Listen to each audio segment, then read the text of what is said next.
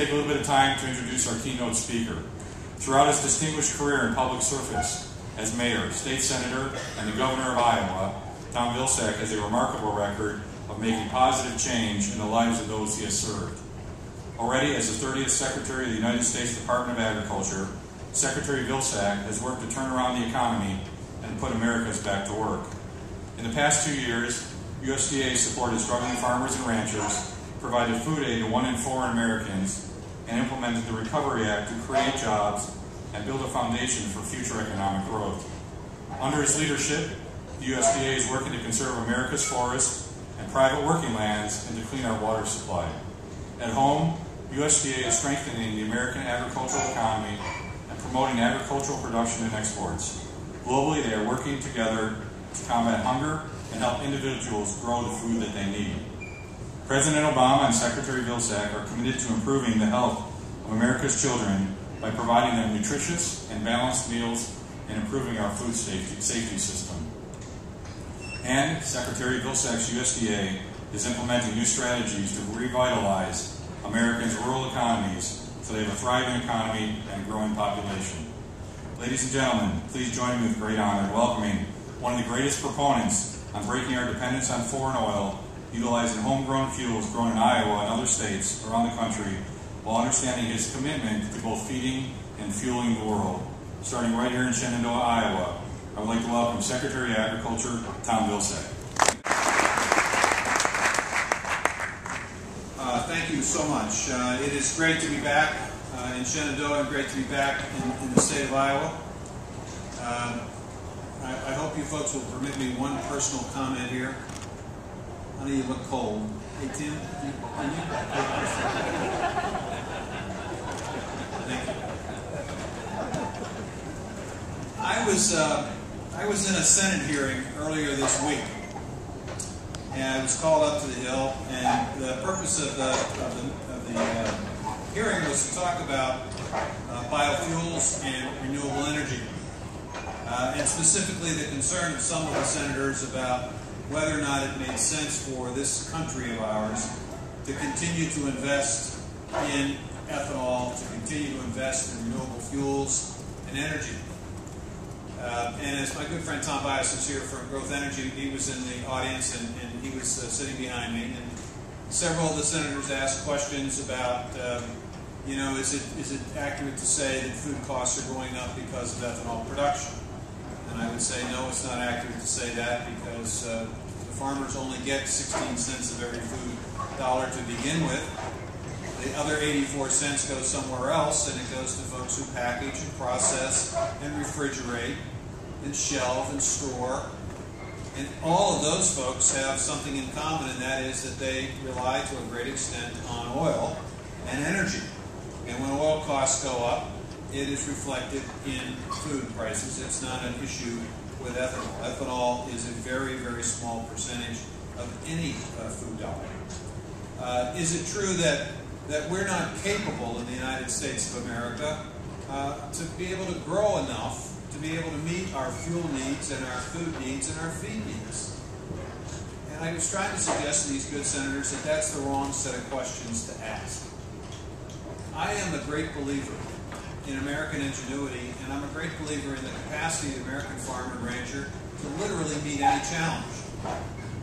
And so I went through this process, and in about an hour they kind of shoveled me out of the way and put another panel in there that wasn't particularly supportive of ethanol. And it was unfortunate because there was a senator from Rhode Island who showed up late to the hearing, and he didn't get a chance to ask me any questions. As I'm walking out of the hearing, he starts talking about Shenandoah, Iowa. And I thought, I really ought to have been there to talk about Shenandoah, Iowa, because I'm the only person in that whole audience that actually had been to Shenandoah and knew where it was and knew what good folks are doing in Shenandoah. But he was very keen on what's happening here. And this is really what it is all about. This is why I am so optimistic about the future of this country and the future of rural America. What's happening here, as Secretary Worthy and I were just talking about this, what a tremendous opportunity, particularly for the young people who are here, for the FFA folks who are here. You realize that this is not happening anywhere in the world. It's happening right here in your home state, in a small town in rural America. And it's going to continue to happen all across this country in rural communities. There's phenomenal innovation and phenomenal growth opportunity to be able to do something for your country that needs to be done, and that is to wean ourselves off of our dependence on foreign oil. It's an opportunity for us to create jobs in small towns, as Greg Connell has been working for a good part of his adult life to have happen here. It's an opportunity for American agriculture to continue to respond to the challenges that it has met time after time after time in this country. The rural parts of our country are extraordinarily important. It is not only the source of our food and most of our water and an ever-increasing amount of our fuel. 16% of the country's population comes from these parts, towns like Shenandoah. 44% of the military comes from those same towns, those same areas. And it isn't because these young people are leaving for other opportunities. It's because they are taught something very, very basic in living in a town like this. What they're taught is that you can't keep taking from the land. Every farmer in this audience knows you've got to give something back. You've got to give something back to the land in order for it to be able to produce for you. Well, country's no different. And in order for us to continue to give back to the country, we need to have bright men and women growing up in this environment, growing up to understand that very basic concept. And the only way we can do that is if we have economic opportunities, so as they graduate from the Iowa states and from the small colleges across this great state, they don't have to look very far for economic opportunity. They don't have to look very far for cutting-edge, innovative technologies. That's what this represents. This is actually far more, with due respect to this company. This far more than just the opportunity of a lifetime to take CO2 from an ethanol production facility and use it to produce algae and have algae produce byproducts that we use in our homes and in our businesses. This is about revitalizing the rural economy, creating phenomenal opportunity for young people who want to live and raise their families here, but for far too long have not had the economic opportunity to do so. That's why I'm here today. Because this project, the bioprocessing algae process, has 4 components that are the secret of success in revitalizing the rural economy. First, there is obviously significant investment in this facility. And it's going to be important for us to continue to look for ways to bring capital into the United States, into the rural parts of this country. You do this by focusing on the second component, which is innovation. The ability to figure this all out, and when you see this, it's really remarkable what they're doing. To figure it out and to be on the cutting edge of innovation, that's what attracts investment. It's also about networking. It's not just one company, it's multiple companies working together, and it's also multiple industries. It is not the false debate that sometimes takes place between advanced biofuels and ethanol. It's a marriage of the two. And this is great because we've got 400 facilities across the country that are producing ethanol and biodiesel. We want those kinds of marriages. We want that kind of opportunity to expand. And so it's about networks. And it's about a sense of place. Folks who understand agriculture and who celebrate agriculture and who live agriculture and who are not afraid to embrace new agriculture. Secretary Northey and I I think it's fair to say we're good friends. I think we share the same vision for agriculture, and that is that it continues to provide diverse opportunities. And this is certainly a remarkable opportunity it's going to create in Iowa. And it obviously is getting the attention of people all across the country, and frankly, it'll get the attention of people all across the world. 2 years ago, when we started on this journey, we were importing about 60% of our oil from foreign lands.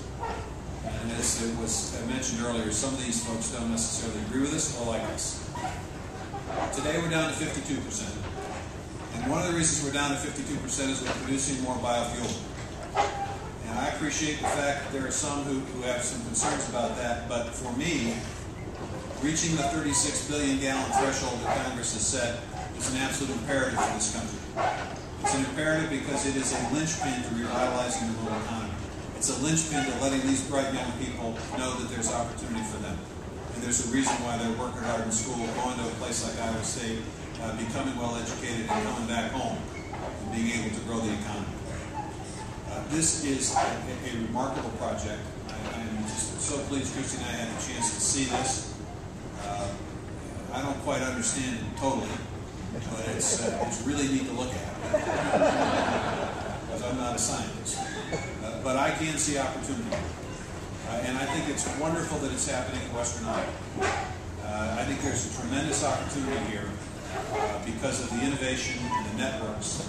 And it's one of the reasons why the USDA has invested in a multiple county region in Southwest Iowa in our Great Regions Initiative. And I'll close with this. We understand that there is a willingness on the part of counties within Southwest Iowa to work together, not to work against each other or to compete with each other. Recognize that we are in an economic region here in the southwestern part of the state. Banding together and leveraging resources and brain power, the possibilities are unlimited. You're going to see how unlimited they are in just a few minutes. So we've invested in 7 Great Regions initiatives across the country, one of them in Southwest Iowa. And we're investing here because we believe that this area of Iowa has figured out how to merge innovation and investment and networking in a sense of place in revitalizing the economy and making the case to bright young people that they have opportunity here. So I want to congratulate the folks at the BioProcess Algae facility. I want to congratulate the ethanol industry and the advanced biofuel industry coming together in this operation because it's a model for the rest of the country. And it sends a strong and unmistakable message that the ethanol industry and the biofuel industry is here to stay. It's going to play an important role in shaping not just a great opportunity for America, but very specifically a wonderful opportunity, an unlimited opportunity for the bright young people who want to live, work, and raise their family in what I believe to be the greatest part of America, and that's rural. Thank you very much.